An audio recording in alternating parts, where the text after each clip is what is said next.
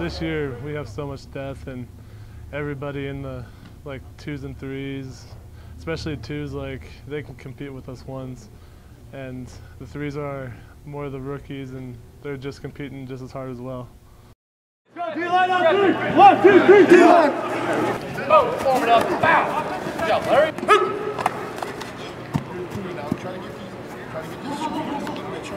Fifita treats me just like everyone else, which I like, and he pushes me every play, every drill. He pushes me, and it's just nice because he's looking out for the best of me, best of all the defensive linemen.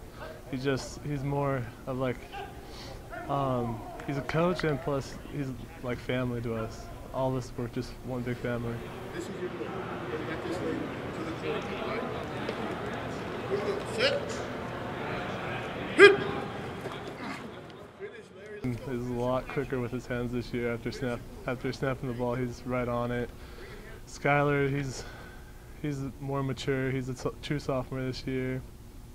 And Wes, he's junior this year. And just those three are the ones I go against, and they've improved a lot since just a year ago.